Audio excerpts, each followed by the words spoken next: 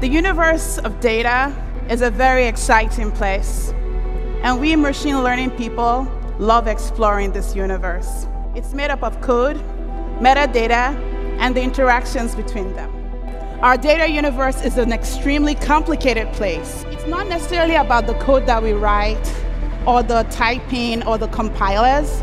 It's about the products we build and the effect that it has on people.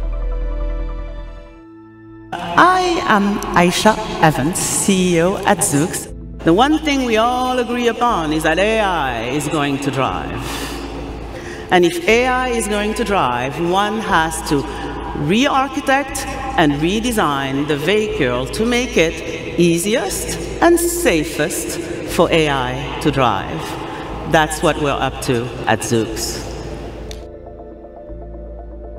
Imagine with me the endless possibilities when we use AI to amplify our own intelligence.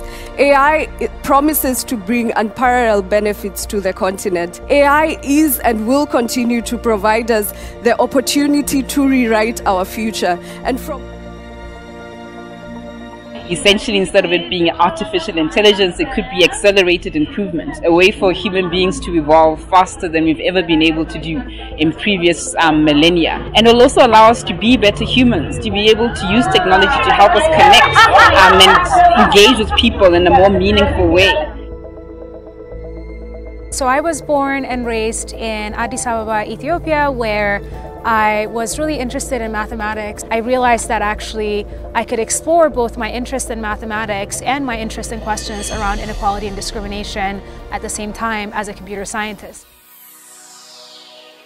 I am Abake Denle, the CEO and founder of Ajala, a startup that's building enterprise speech technologies for African languages. We are starting to see enterprises adopt AI solutions in Africa.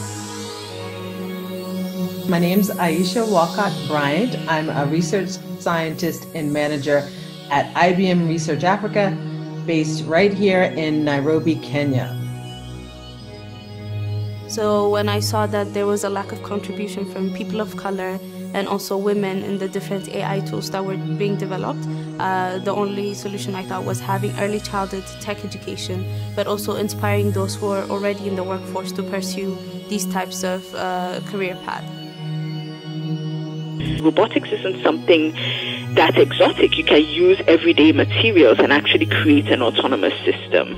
Future of Africa really depends on our young people participating in civilization building, becoming creators of technology rather than just consumers. Because when you know how to create, then you can create solutions. You don't have to wait for someone else to create solutions for you.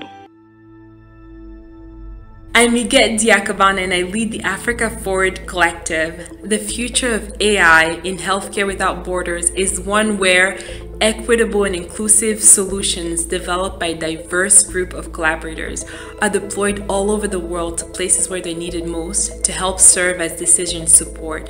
And along with them, there will be policies in place to ensure that they're developed, deployed, and used responsibly.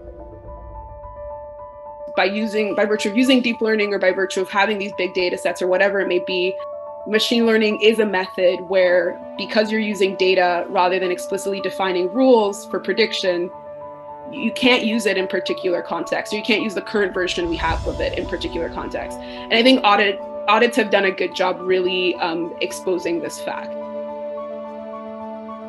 So I'm a data scientist at a company called Africa's Talking. I do a lot of work with building machine learning communities. AI brings a whole other aspect, which is how we've ended up in this age of artificial intelligence. I'm really excited about AI and development. I think that the fact that there is a need for development then makes AI even that more exciting for us to be applying. Any technology that has some type of human capability. So think of the 5 senses. If your technology can see, if your technology can hear, if it can sense you, then it certainly has computational elements that use machine learning. I can see artificial intelligence helping doctors in identifying tumors or helping in diagnosis with certain diseases. I can see artificial intelligence in many applications like agricultural robotics. I mean, you take any field, there is a place for AI there. And I think it's the future, and I think it would definitely help humans, not replace them.